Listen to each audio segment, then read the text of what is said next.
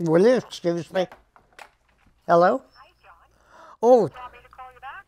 yeah, I'm just in the middle of an interview with a bunch of people with a video camera and God knows what else. Okay, well, how about I give you a call tomorrow? Thank you. Bye.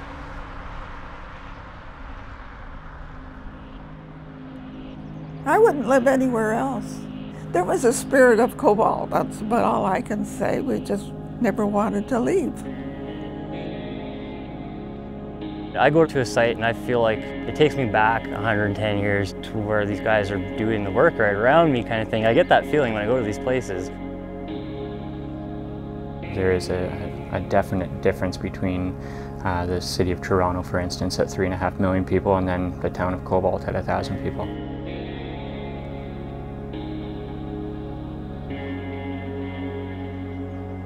What we have here is our history. We have to protect our history. That is the greatest asset we have.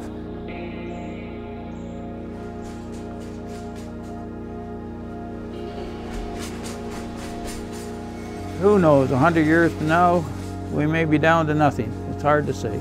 But we have that old saying, we have that Cobalt spirit. We're here till we drop. And one day we will drop.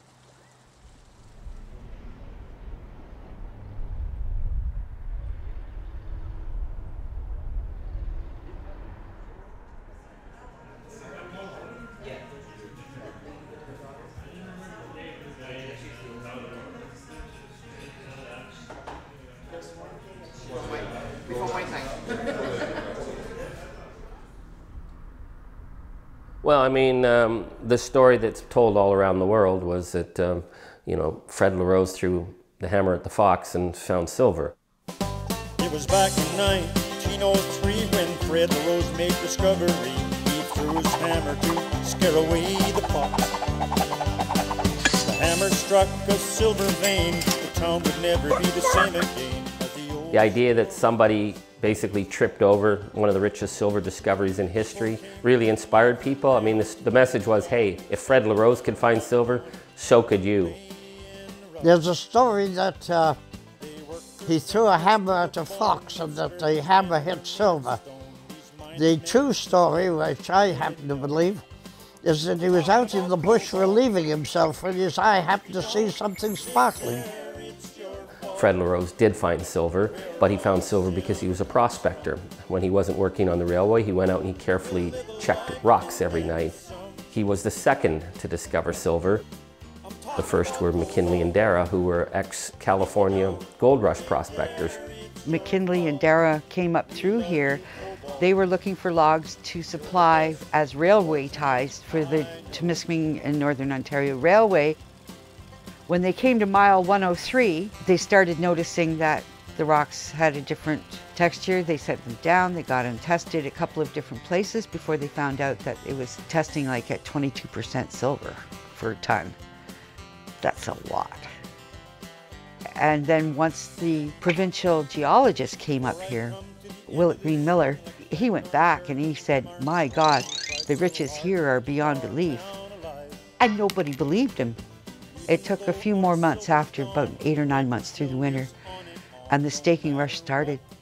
Cobalt went from a half a dozen people to like thousands, literally in 6 months. You know, they were handcuffing people to their train seats because prospectors were getting to the woods in Temagami and literally rolling out the windows to be the first ones in the bush. Anyone could come here with a pick and a wheelbarrow and make a buck, a quick buck. People from all over the world came to Cobalt to stake claims and tried to make a fortune. Cobalt had a large population, Ukrainian, Finnish, Italian, Austrian, Bulgarian, Syrian, a Russian Jewish population. There was no plan. There was never supposed to be a town here. I think it was Willett Green, all he did was stick a signpost over by the rail, called it Cobalt, so that they could tell the train where to stop, and the name stuck.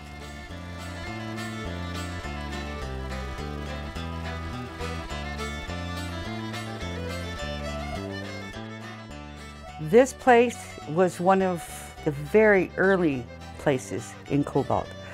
On the other side of this stack is where the first tent was here, and originally it was a church. Then they found the silver vein. The church was pushed aside because the mining companies at that time could do that. Citizens woke up and they had blasted up the street here because they were following the silver vein. There's stories of a lady working in her garden and she could hear this noise, this working down below her, and all of a sudden, the drill bit come up almost right between your legs. Like. They drained Cobalt Lake 3 times to mine the silver underneath it.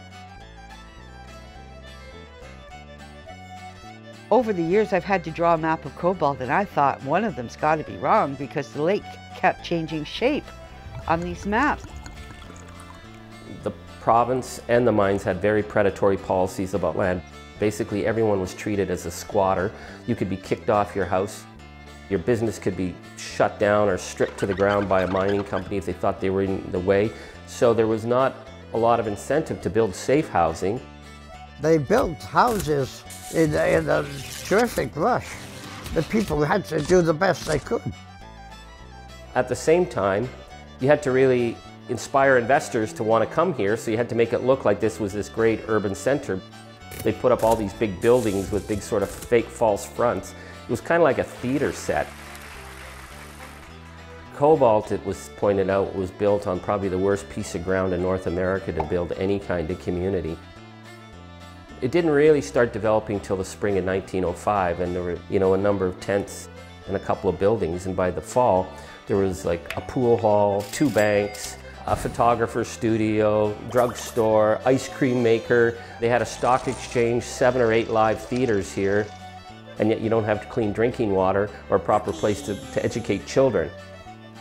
That shows some of the crazy decisions that were being made. There was open air sewers everywhere. There was animals running through the streets. There was very few people that were bathed and showered, garbage everywhere. With all these unsanitary conditions that you had here, things like natural disasters happened all the time. In 1909, there was a huge fire that destroyed almost the entire town. People then were placed in camps, tent camps, living without clean water, extreme unsanitary situations, extremely close and packed in together. It wasn't long before a typhoid epidemic, the largest that had been known to date, took place. And there was very little by way of medical support for the community. There was 2 or 3 doctors. There was a tiny hospital, but it only had 13 beds in it. So a call went out for nurses to come in from all the major centers in Ontario and even in Buffalo. Injuries back then were extremely common. Deaths, were very, very typical things to happen. There was no safety clothing. They didn't wear hard hats. I don't think they had hard boots. Originally, it was just a guy holding a spike and his partner holding a sledgehammer, and he hit the steel and you would twist it and hit it and twist it. Very backbreaking manual labor. The ore was taken out of the mines up on the Colonial Hill, transported by buckets across town, right across the lake up onto the eastern slopes, and that's where the mill was, and that's where the ore was processed. There was a few people that got a ding on the head because the rock's falling out of the buckets. They came here and they were mining, but they were learning all the time as they worked at it. A lot of the early mining legislation was based on the experiences of Cobalt. To understand Cobalt, you have to recognize that it may be on the map in Ontario. It has nothing to do with Ontario. It is like a cultural meteorite that crash lands in the middle of central Canada. Its roots are in the western United States, in the gold rush camps and copper mining towns of Boise, Idaho, Butte, Montana, Goldfields, Nevada. So when Cobalt was first opened up, it was prospectors and mining men who were coming in from the American West. And in the American West, the war between the miners and the capitalists was actually fought out with guns in the army. Cobalt was an incredibly predatory, chaotic, unsafe community where enormous profits were being made, and they were being made literally with the lives of the miners and their families. The Cobalt Miners Union first appears in the tents and in the bunkhouses in like 1905, 1906. 1907, there's the first general strike. And it's probably one of the most radical strikes ever that we've seen in the history of Ontario, because you're bringing in much more of a radical worldview on owner-worker relations. The Wobblies, the famous IWW, are in Cobalt. Another person who came through Cobalt was Big Jim McGuire. He launched the 1907 general strike in Cobalt. Jim McGuire really believed that if workers stayed together, they could build a better world. It has been said that one of the reasons we have the Workers' Compensation Act in Ontario today is a direct result of the leadership that Big Jim McGuire and the Cobalt Miners Union showed in fighting for workers who were being injured on the job. And 100 years later, that legislation is still an important piece of the protection that workers count on in Ontario and in Canada. In the building that we're actually standing in right now, the Toronto Stock Exchange was born here, upstairs, right next to an explosives factory. One of the first OPP stations north of Toronto was here. What actually was seen from what was mined here, you've got virtually all of Yonge Street in Toronto was built on cobalt money. Wall Street in New York, all of those big financial industrial centers were made with cobalt money. The forerunner to the NHL that we know today was created in part by Ambrose O'Brien, who was involved with the O'Brien mine here in Cobalt. The money and funds, part of those proceeds, went to develop what's called the National Hockey Association. They had several teams, including the Cobalt Silver Kings, and their first game that they ever played was against the Montreal Canadiens. They lost in overtime to the Montreal Canadiens. And yeah, we lost against the Canadiens, but we won the second game, so we had an away and home series. So some of the more notable people that visited the area would be the Prince of Wales came here. We had several prime ministers come here, including Wilfrid Laurier. Thomas Edison actually had his own mine here. He was interested in making battery power. He's one of the pioneers of the cobalt industry that we know today. Sir Henry Pellet, with his company called the Mining Corporation of Canada, they drained the lake, emptied it all out, and they literally just exploited the whole thing. He took all his fame and fortune and sunk it into what is known as Casa Loma. But yeah, this place made a lot of people rich. The original discoveries of silver and cobalt drove a massive stock boom, not in Toronto, but in New York. And the amount of money that was being generated through the stock boom at Cobalt was unprecedented, upwards of what was then $1 billion in capitalization. A lot of that stock was fraud. A lot of the mining properties that were being sold all around the world had nothing to do with mining, but there was so much money being made in speculation in cobalt that it launched Canada as a worldwide leader in resource development, and it turned Toronto from a sleepy backwater into the worldwide center of mining capital investment. And it's still the worldwide center of mining capital investment. So when they talk about cobalt being the cradle of Canadian mining, it's because the money that was made here in the mines pushed the prospecting boom to Larder Lake, to the discoveries in Rouyn-Noranda, to Val d'Or, to Kirkland Lake, to Timmins. There's not much here left other than holes in the ground, a lot of broken rock and some memories, but the influence of this mining community was extraordinary. So you have people like the Timmins brothers that were part owners of the LaRose mine, and they took all of their money and their investment and they explored further north of here and discovered obviously the town of Timmins. Gold mining is in a total different league of its own. Silver is poor man's gold. So it took a lot of the expertise out of the area and partially contributed to the end of the first boom of the cobalt area. You see the starting of the Timmins camp in 1909, basically when cobalt's at its peak. And of course Timmins starts to take off and Kirkland Lake in the early 1920s as cobalt was declining.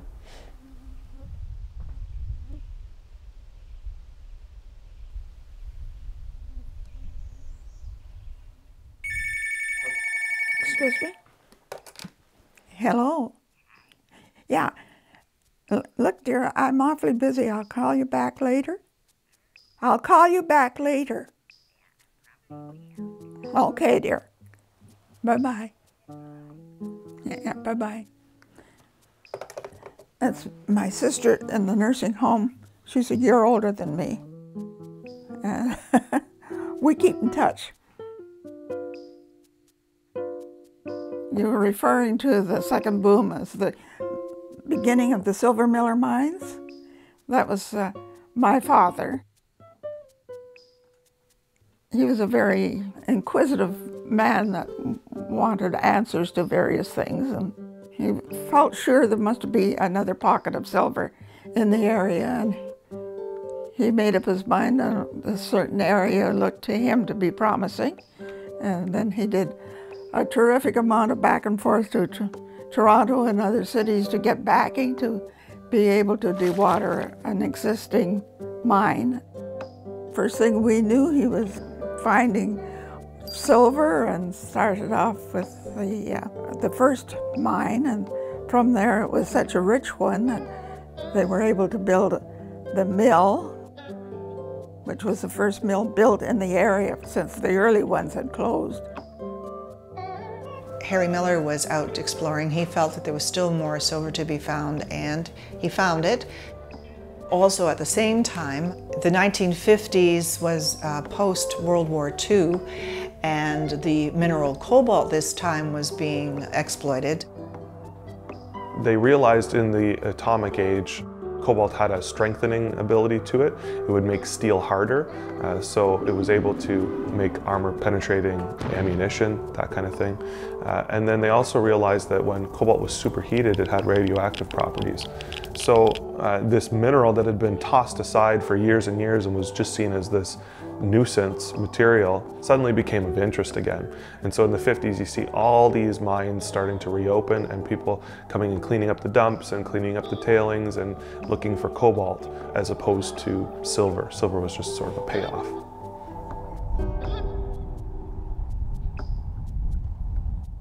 Well, I landed in Toronto in 1948. I immigrated from England. Well, I was just getting going when I came to Cobalt in 1951. There was Harry Miller, then there was a company called Solanco. They had a whole bunch of mines, and there were 2 or 3 other mines. The town was extremely busy. There were several hundred people working in the mines. No, I took to it like a duck takes to water. It was a fascinating, exciting town. And this town was full of characters, interesting characters. There were a lot of high graders too. They were the people who stole silver.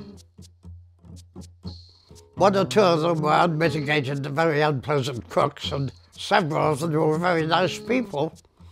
They just didn't believe that the mine should have all the silver, so they helped themselves to it. They used to load the trunk of the car with silver and put wedges in the springs so that the car didn't appear to be loaded. It was exciting times because Lord Alexander came after the mill opened. As Mom always said, from being a clippy on the buses in London during the war, here she was entertaining Lord Alexander and Princess Alice. I was very fortunate to be my father's daughter because I was proud of everything that he did and the way that he put a good 20 years of good living back into the town. I've been always very, very proud of both my father and my mother. Most of those mines that operated in the second boom were on like the southwest portion of town. And after that, in the 60s and 70s, you come into the Cobalt consolidated era.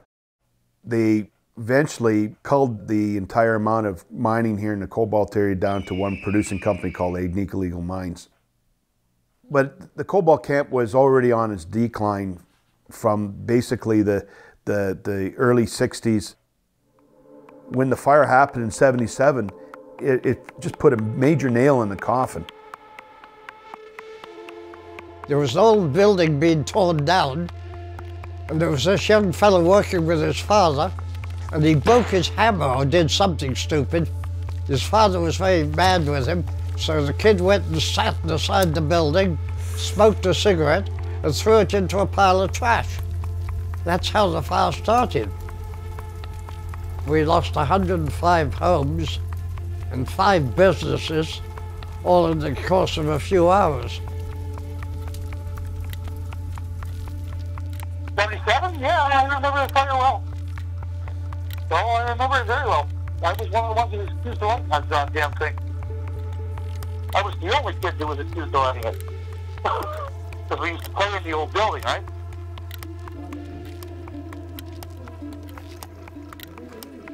Yeah, I can tell you a hell of a lot about that one, because I was one of the people that lost my house. Fireman knocked on my door and said, Al, he says, get your vehicle and yourself off the street because the wind is carrying the fire 40 feet across and it's going to take out the whole street. We didn't have a chance to take a thing out. Jumped into the vehicle. We're going down to the crest of the hill. In the side view mirrors, you could see the flames going. And as it hit the houses, boom, within seconds, they just blew up because of the intense heat. And then the tar paper was flying with the wind, secondary fires down in Frenchtown. And a lot of my friends, they lost their houses down there. But that was a terrible thing that day.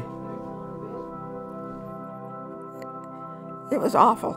It was really an awful fire. And that was I remember it so well because that was the day I moved in up here. Yeah, the fire of 77 would have probably been one of the definite defining moments that killed the area here.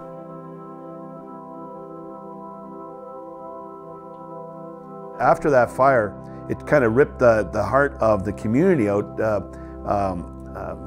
not only economically, but you know, it hurt deep down into a core of our culture here. And then a few years later with the cave-in on Highway 11. If you go down that street, there's that old mine shaft standing by an open cut. And a little way away from that, the highway collapsed some years ago.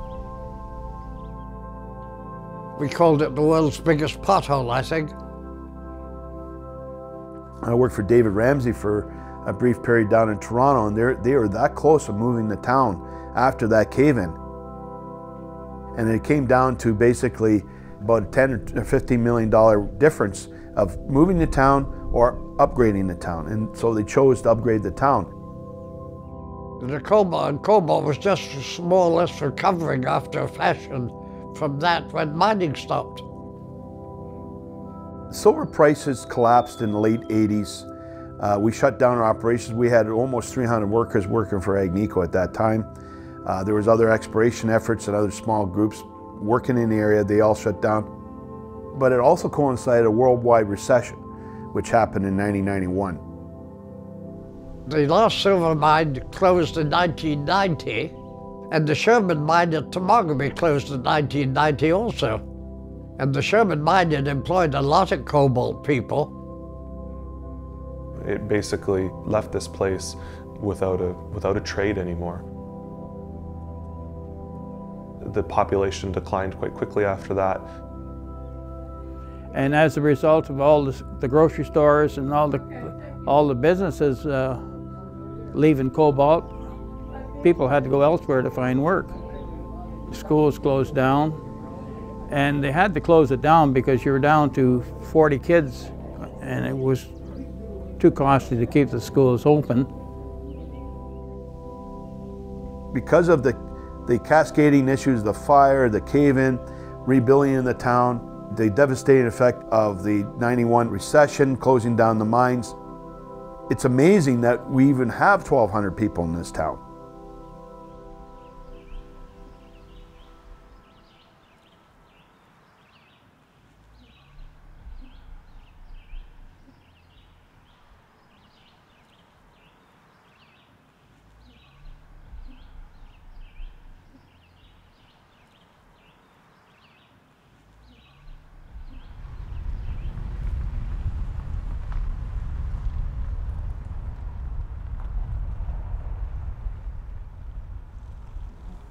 But I mean, in Cobalt here, there's nothing.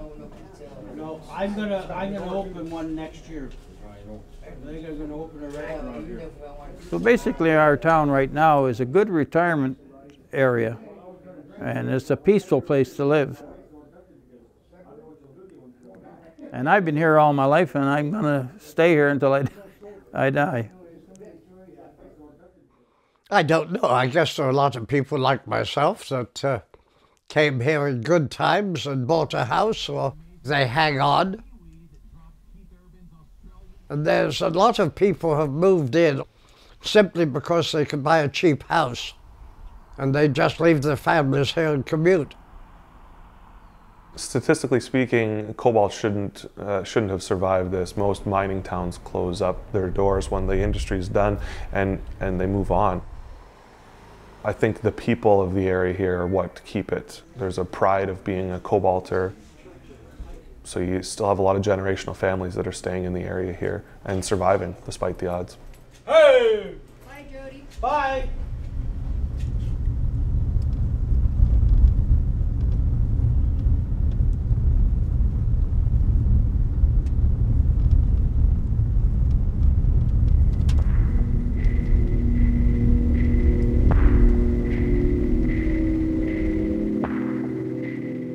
The effects of mining today are still quite seen. Draining the lake and then subsequently filling it full of tailings and waste and whatnot, those are all still very visible and things that are not erased from the countryside today. In fact, the ball diamond is made of slimes.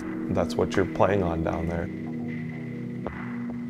And you'll note all around Cobalt there's different areas, tailings ponds. Cart Lake used to be a lake, but now it's basically just a large receiving area for the fine ground up tailings. And of course there's concerns about the arsenic being in the waterways, and people are working still today to monitor that and to remediate that.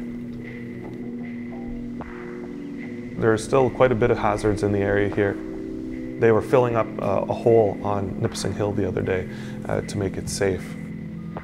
And they dumped $50,000 worth of concrete into this hole. And 2 minutes later, the operator looked down and all the concrete just disappeared into another hole. There's people getting chunks of their land getting fenced off due to mining hazards. An entire house was swallowed into a sinkhole up on Galena. With time, all of this stuff is going to start collapsing and degrading. I remember we were in the mine, the big pits in the middle of the town, and we threw a rock. We did not hear it hit anything. And I just thought, oh my God, you could so disappear here. And I think somebody said, everybody has to tell a loved one that they're going for a hike in Cobalt. And I loved that idea that it was like always dangerous. Right? There was always this precarious sensibility in Cobalt, just naturally, and everyone was fine with that. There's probably mine workings underneath this house, but I don't worry about them. We would get candy at the store and we would trade candy so you could jump across the widest part of the open cuts. According to a friend who's been dead a long time ago, Mr. Fraboni, he used to walk from the Colonial through the drift right to the southern end of the town and come up at the town site, walk across the road and go into his home, have his lunch, go back to the town site, down underground, all the way back to the Colonial and resume his afternoon shift. You know, when you're downtown, just across from the Fraser House, there's a mine head frame and the store at the basement of it. I think it's a bookstore now. That was a grocery store. My wife told me stories about walking through this adit and into the underground workings and coming up at the grocery store. The grocer used to lower his meat and vegetables down the mine shaft where it was cool to keep them fresh. When they went to go fill in the shaft in 2015, they hung a light and a camera and they sent it down the shaft to see what they were dealing with. And it went down and down and down and down, and they're all looking very important and they're watching everything on the laptop, and they all froze. And one guy, after about 3 or 4 seconds, says, "Are those bones?" Well, there's a butcher here for like 40 years. Where are you gonna throw bones, honestly? And no, you're not going down the shaft anymore. I had all kinds of people every summer. They always ask me if they can go down there. I've been offered money to let people go down there. First of all, it's not my building. Second of all, I don't even want to dream of the liabilities. There were several kids that found a big box of dynamite underground still. They just walked home with it, and the kid brought it in. "Hey Mom, look what I got." And she's looking at this, literally a 50-pound box of Foresight. No blasting caps in it, and all of the nitroglycerin had leaked out of it, but it was definitely a good excuse to call the bomb squad out. So many people said to us, "Yeah, we went out hiking and then I realized, oh, if I'd taken 2 more steps, I would have died." And they all laugh and they're like all casual about it. It was just something that they did. So I loved that edginess of the people.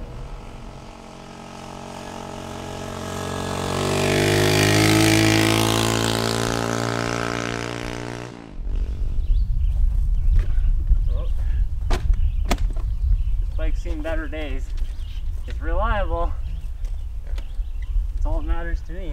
I pretty much, when I have spare time, I hop on my bike and I just go around and explore the mine sites and abandoned ruins from the mill sites. Growing up, it was basically like my backyard. It was everyone's backyards around here. Everything's waste rock everywhere, and there's mine shafts in people's backyards for real. So about 21 years ago, give or take, I was at the Cobalt Public School. There's a group of my friends that went to the Coney-Agus mine site, and they went up to the top of the one shaft and they started tossing rocks down like normal. That was the normal thing we'd always do. And I guess he found a pretty good sized rock that he had to dig a little bit out around to get it loose. And when it broke loose, it slid out from under him and landslided him right down the shaft. Basically what saved him, from what I remember of the story, is there's some water in the bottom of the shaft. His arm was so mangled up and it caught around a rock that basically just kept his head above water. He would have drowned, because he couldn't move anything because he was totally broken up and in shock and stuff. But he stayed conscious. He was in the shaft for hours. It took way longer than we felt like it should have, but we were panicking and teenagers, right? So I'm sure they did as good of a job as they could, the rescuers, but to us it seemed like it was way too long. Like we thought our friend was gonna die.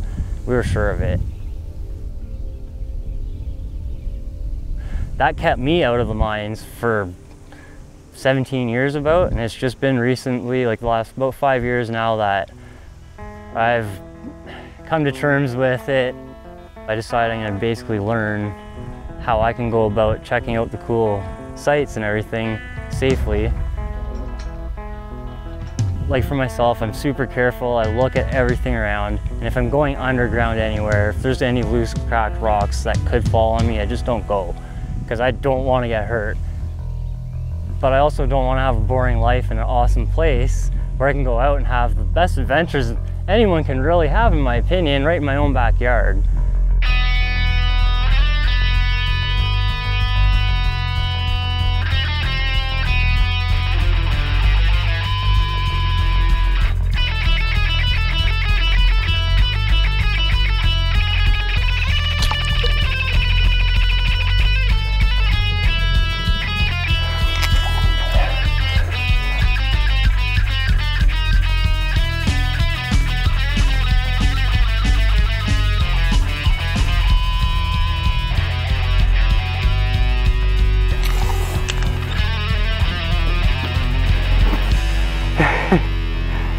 Oh man, like this stuff is insane.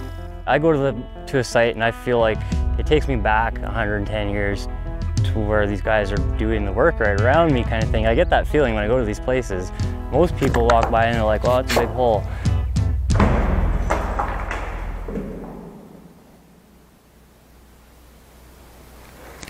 That's pretty freaking nuts.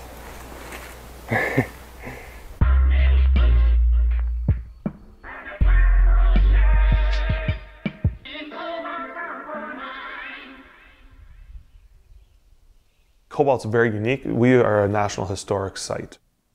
The Cobalt National Historic Site didn't start just overnight. It began in the early 70s. They were trying to look at ways and means to protect some of the history of the Cobalt camp. The head frames, the old mining structures, and then it morphed into historic buildings. They had all these small components, but nothing really jived to put it all together under one roof. And so when I got on council in '97, we finally convinced council that we should maybe look at it from the national perspective. We had to go through a few hoops, and eventually we did the application and were successful, and we had it done before the 2003 100th anniversary celebrations as a National Historic Site. What's interesting about it is it's a self-sustaining historic site. We do not get any money from the national government, and it's actually quite a crying shame that they really put out almost nothing. Lots of people like to come to do the self-guided tour, which is the Heritage Silver Trail, and slowly over the years, the sites are getting shut down, so it's less enticing for people to come from out of town here. It's sad to say, but in the last 12, 14 years, the town has lost its way because you're not getting there. You don't see the light at the end of the tunnel in this project. Meanwhile, a lot of those sites have now gone to waste. Some have been removed, some because of hazards, some because the problem with wooden head frames is that they rot. It's a sad day, guys. That's a Nipissing 73 head frame. You know how sad that is? You used to be able to see it from everywhere up there. I've seen a bunch of write-ups right when the Silver Trail was done of people that came and seen it and super happy, tons of pictures, the best write-ups ever, and then just a few years later, the same people come back and then they have another write-up from their visit to Cobalt, and they're basically saying how sad it is, the state of some of the sites. Well, I think, you know, Cobalt is a great place and I love going there, but you know, like I have to be honest, like when we first started going there in the mid-noughts, like around 2005 or 2006, there were a lot more head frames from the old mines standing there then than there are now. So you see that, you know, those kind of heritage aspects of the community disappearing. And Cobalt has based a lot of its tourism and a lot of its promotion of itself to the outside world based on this bright time in their past. I don't know how much time you could spend in continuing to keep head frames sitting around that are like 100 years old. The right-of-way mine at the north end of Cobalt is one of the oldest still standing mine structures in the Cobalt mine camp. And we, the Cobalt Historical Society, consider it our icon. And anyone that comes to the town will see it and probably take home a picture of it. We've put about $100,000 worth of renovations inside the building, and now that's at risk because the metal roof is rusted. So now we're looking to replace the roof on the head frame to preserve the structure. And so we're doing a fundraising campaign for that, and we're about a third of the way there. We need to raise about $35,000. The community does respond positively for us. They help where they can. Right now we're making targeted mailing campaigns to people that we know are friends of Cobalt. We don't want to exhaust our donors, and we're just hoping that with time that we'll be able to gather the money that we need. So it's badly needed here, and hopefully someone runs with it on council, and the region recognizes this. It's not like we're not nationally recognized. We got it. It's already in place. Unfortunately, it is what it is, and we are where we are today. So at the end of the day, all we have is our history. It's not exactly my forte or anything, but it did seem to me that there were some problems there with some drug use in the town, and you know, there were some kind of sad aspects of Cobalt too, because the place was a place that its glory days was like 100 years ago.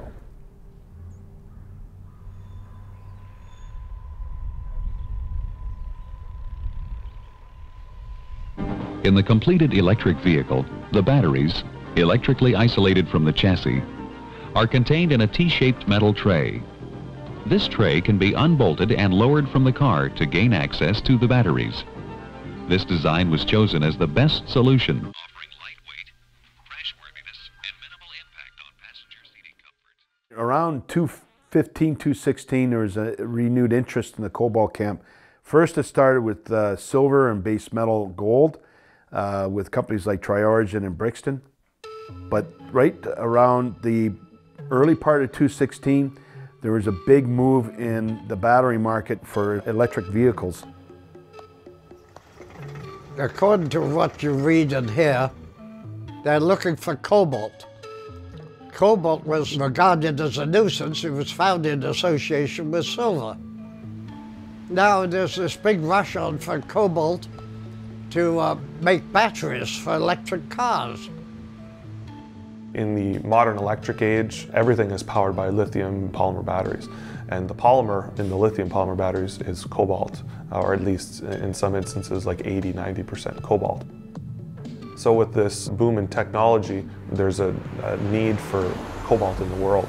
And most cobalt is being mined unethically in places like Africa and China. So there's a big interest and a big drive to find ethical sources of cobalt for battery power in the near future. And that's what's bringing people back here.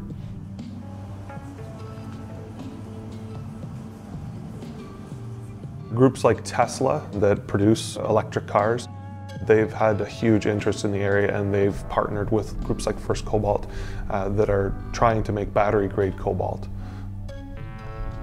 First Cobalt, as the primary player in the area, they're looking at retooling the former Cobalt refinery. Hopefully that refinery will take off. And what's the neat thing about the refinery is it's not based on cobalt product coming from the Cobalt area. So it has a very strong future because it will be based on product coming from outside the region. The refineries, by very nature, last a long time. They don't run out. I think that bodes well for the future. There was actually a staking and exploration boom that occurred from the middle of 2016 that ended at the middle part of 2018. Unfortunately, the cobalt boom for exploration busted, culminated in the price drop from $43 a pound in late part of 2017, and it fell within a year. It went down as low as $13.50 US a pound. Yet the bust has happened because of the price, and it was overhyped, and believe it or not, the electric vehicles have not become mainstay, but the genie's out of the bottle. It's going to occur. So there is a promising future for cobalt. It's just not going to happen right now. It's the way of the future. It will be sustainable, and it makes sense. The other thing that's happened, which is kind of real news that's occurring as we speak here in 2019, is that there's a resurgence in interest in diamonds. So one of the big players in the world, which is De Beers, no longer is mining up in Attawapiskat, and now they're focusing a lot of their efforts in this region. Diamond exploration is so serious right now. There is kimberlites here, the source rock for diamonds. The economics of this area bodes very well for diamond exploration and mining. Private land makes this area a go-to area for renewed exploration and mining. So I'm very confident that there will be a diamond mine here in the next 10 to 15 years, maybe earlier. What Cobalt and Coleman and the Tri-Town area needs to expand and allow for more development to occur, or they can't increase its population. It's the quickest way to economic development, no question, is a new mine, and that would change things radically. The more work we get, the better, and Lord knows there's a lot of cobalt ore in the area. Personally, I think it would be another boost for the town, and I don't see why it wouldn't work. I think it'd be wonderful. Well, I'd like to see new mining develop here, but I haven't heard of anything being successful. But someday, maybe, they'll find something. It's hard to say. But I'll be long gone and dead by then, I would assume, anyways. Oh, well, now you're talking to somebody who's lived with a prospector for 40 years. Okay? If they start mining, I'll believe it when I see it. I've seen way too many stock scams and God knows what going on over the years. I think it's just stuck people into spending a little bit of money, as all it is. There's definitely stuff here. There's no doubt. There's stuff here. But I'm not putting any faith in it right now, because a lot of these fly-by-night companies that come in here, they take your freaking money, they get their investment money, and next thing you know, they're gone. For myself, being all about the heritage and history, I wouldn't mind if they did open another mine and start mining for cobalt, because it just adds to our heritage and history. As long as it doesn't go overboard and take out the historical sites that make cobalt really what it is. Because if, let's say they blast it everywhere, bought out everywhere, blasted it all apart, it's basically wiped off the map at that point, and then it's just a story in a book. What kind of mine is it going to be? Is it going to be an underground mine? Are we going to see all kinds of stuff? You know, where is the tailings from all this stuff going? Is it going to be an open pit? There's two schools of thought in the cobalt area now. There's the mining, the industrial, old school way of thinking in ways to keep the town going. And then the other way is with the tourism. I think it's going to be interesting to see what happens in the next 10 years here. If they can get mining going again, obviously this place was born and raised on mining, so that's what these people know. Whether or not that's going to be a good long-term solution to the town of Cobalt, though, I'm not too sure. The mining returning to this area would probably lead to, 5 to 10 years worth of solid work, I would imagine. So 5 years of exploitation of the area, you got good jobs for 5, 10 years, and then what? Then when it's gone, you're going to close it all back up again and move on to somewhere else. Is that going to be more of a detriment to Cobalt, do you think? I don't know. I'm trying to be like real and saying like, I don't know, man. I think that it could be dangerous, Like it could actually lead to a total bust of the area, right? Because you're going to get rid of a lot of the things that are keeping it going now, right? The tourism, the history, a lot of this stuff that was so important to us then could potentially be gone if they open pit it. Yeah, Nipissing Hill would be gone. The open pit would probably stretch from Sass Lake to Peterson Lake. That would be the area. I'm not sure that mining here again is the answer. Not that I'm anti-mining, don't get me wrong. When you talk about like mining today, it's a tricky business. There are still a lot of problems with mining operations. And I mean, even in Cobalt today, the soil around the school is still monitored regularly for arsenic. I'm not an anti-mining person. I just think it needs to be done in a way, like not just dump a whole bunch of environmental problematic costs on the people who are left behind when they pull out. Because inevitably all these things have a lifespan, and then that's it.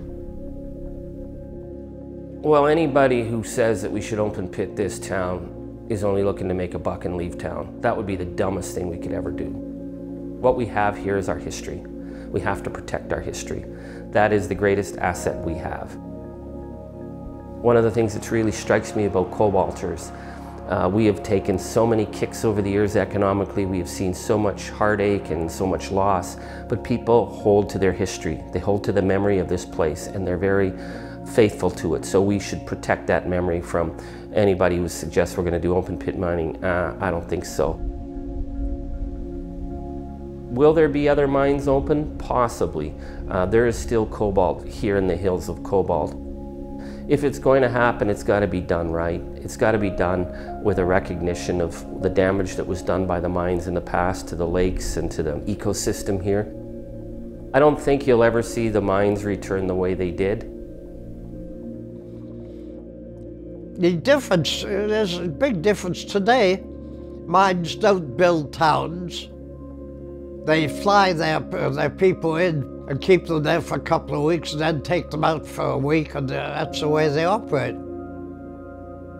There's a possibility that if somebody started a mine around here, they'd employ some people from Cobalt, but the chances are there are not many miners who know mining left in Cobalt. I'm sorry to be so gloomy, but I just don't believe much of the stuff that's talked about Cobalt.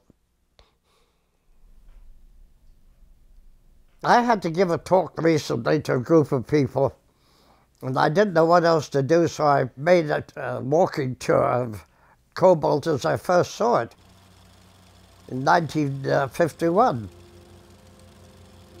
And I must have come up with 50 names of businesses and places of interest. And it took me so long, I was probably closer to 75 or 100. The town had everything. You could buy your clothes here, buy your appliances here, buy your furniture here, buy anything you wanted here. There were 3 national car agencies here. And everything's gone.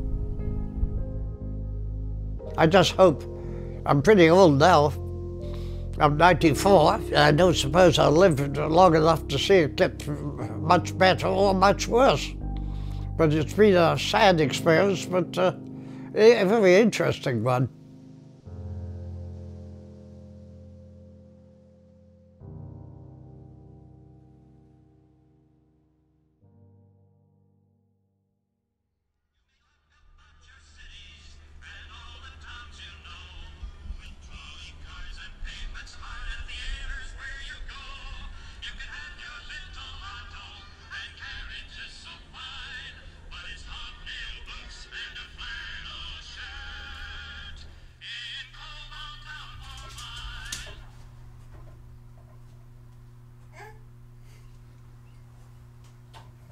So my business is Poor Boy Soles, bespoke shoe company, and my partner and I own it, and we are boot makers, and we run a repair shop as well. So heavy repairs, but we make made-to-measure boots, bags, leather goods.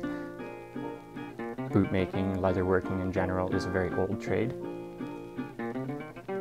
I found it very fitting to be a bootmaker and leatherworker in one of the oldest, most economically historic towns in Ontario, and to be applying my trade in one of the oldest buildings in Cobalt.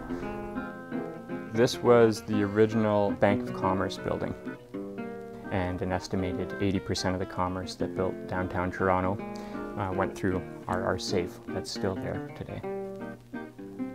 At first it was very difficult. People are very hesitant to trust.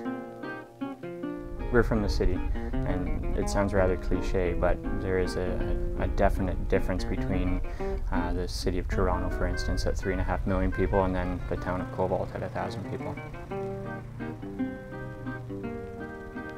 Businesses have a tendency to pop up and fade away rather quick around here just because of the landscape, the economic landscape, and people are hesitant to come in and deal with you on a regular basis until you've proved yourself of sorts. We originally started in the basement of a general store, a craft store, because we didn't know what this business would do, and it quickly morphed into a 6-day-a-week, 8 to 10 hour a day operation. Moved out of our small shop space and actually purchased the building that we're in now, and that comes from a lot of community support. Whether it's monetarily, people supporting the business through those means, or just support in general, referrals, or even moving. Well, the day we moved from our small shop space to the new space, we had people coming out of their homes and willing to grab a box or some equipment and walk it from one building to the other to give us a hand. If you're looking for help with anything, all you have to do is walk out in the street and just holler at whoever's going by. Seriously. Never, ever been turned down. They've got a great heart here. They're great people. I've moved 30 times in my life, and Cobalt has been the most easily integrated into place that I've ever lived. Over the 2 years that I've been in the town of Cobalt, I've recognized that there's been significant growth, both economically through small businesses popping up and giving it a shot. And we are also seeing an influx of young families, and that is going to contribute very well to the growth of Cobalt. Those young families for years had a tendency to move out of town for work, where we're finding now that they're coming to the area because of affordability and just the overall beauty of the area itself. Once you're here and you recognize how special of a place Cobalt is, it's a real sales point for a young family. When I came here 5 years ago, there were 5 empty stores here on the main street. There's none now. And there hasn't been for most of the 5 years I've been here. And people are getting to figure out that there's some really neat stuff here in Cobalt. We rebuilt the live theater, and that's had an enormous impact. The Classic Theater was the beginning of the revival, I presume, of Cobalt, because we didn't have anything really to draw people here except old shafts and a little bit of history. You know, it really invigorated a lot of the spirit of the town again. You know, a lot of community effort went into putting that place back together, and it's still a big part of Cobalt today. This kind of theater here, I get the sense it's more of a community kind of thing. It's somewhere where the public gets together, all the locals, you know, and they experience a lot of cool stuff together. You meet a lot of friends when you went to the theater. I think Cobalt is like a lot of Northern Ontario towns in that there's enormous potential to thrive. There's a new generation out there that's doing things very differently in that they love local and they want to make local work. I think communities like Cobalt, who are very unique and unusual, I could latch on to that, but it really does mean that they have to start thinking differently about what their industry is going to be. It may not be mining. You have to reinvent yourself in life, you have to. Towns have to do the same thing. But they're coming up in August to discuss the standalone. Our plan, long-term plan, is to stay in the town of Cobalt. Since we've moved here, we've had a child. We have a 1-year-old daughter, and we have a baby on the way any day. And we found that Cobalt is the best place to bring them up. It's a great small community, very, very supportive. This place does not want to die. The people here are unique that way. Because we're Cobalt people. I think Cobalt, as the town, will last as long as there's a few of us still living. Because it's home. I don't think anybody loses that feeling.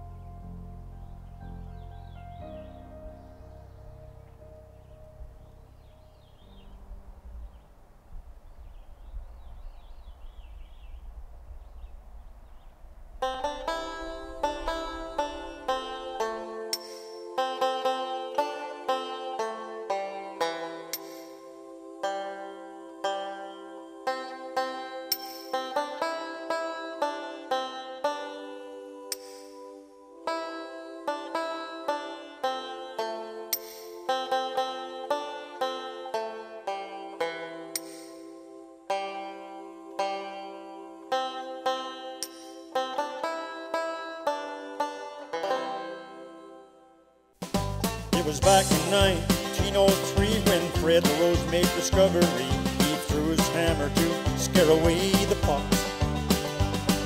The hammer struck a silver vein. The town would never be the same again. As the old story goes, money's hot. People came from miles around to find a job and settle down, not knowing what lay in rough. They worked their fingers to the bone. You'd swear these men were made of stone. These mining men could never get enough. I'm talking about Cobalt.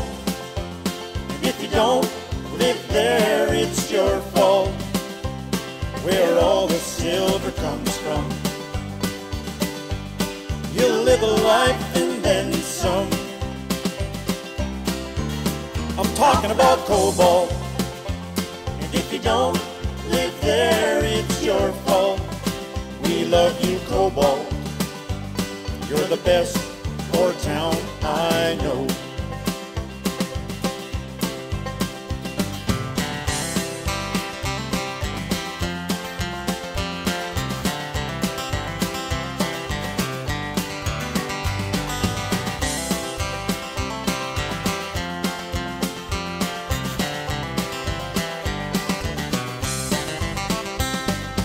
Before I come to the end of this song, I'd like to thank Norm Sheriff and Jim Armstrong. They tried so hard to keep our town alive.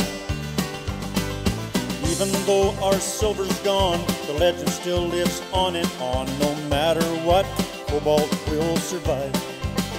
I'm talking about Cobalt. If you don't live there, it's your fault. Where all the silver comes from. You'll live a life and then some. I'm talking about Cobalt. And if you don't live there, it's your fault. We love you, Cobalt. You're the best port town I know. We love you, Cobalt. You're the best port town I know.